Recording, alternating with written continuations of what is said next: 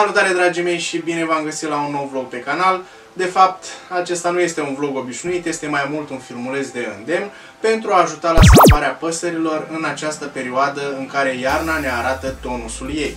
Personal, sunt convins că nu le putem salva pe toate. Asta este natura, o forță dătătoare de viață, dar și distructivă. De aceea, în această perioadă are loc selecția naturală. Ce este selecția naturală? Este acel mecanism fundamental al evoluției ființelor vii și constă în șanse inegale ale indivizilor la reproducerea cu succes, ceea ce îl face pe individ mai puțin adaptat la mediul său de viață.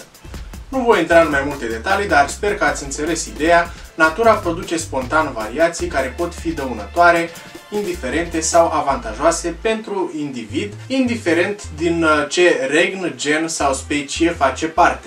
Cât privesc păsările, să știți că acestea sunt foarte rezistente la frig. Și am pregătit un episod în care voi dezvălui acest secret. Va apărea, cred că, zilele următoare pe canalul meu de YouTube. Când le privești și vezi cât de mici și gingași sunt de la distanță, mai că îți vine să le strângi pe toate și să le aperi de orice briză care îndrăznește să sufle în direcția lor.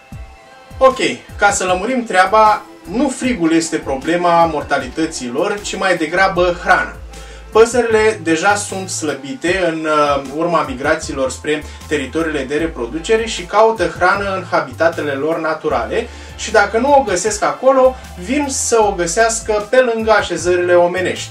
Aici intervenim noi, cei care vrem să le întindem o mână de ajutor și să le oferim hrană bogată în grăsimi, pentru ca ele să aibă energia necesară de a-și reface forțele. Și dacă nu știi cu ce să le hrănești, voi lăsa un link în descrierea acestui clip sau voi atașa aici sus o recomandare.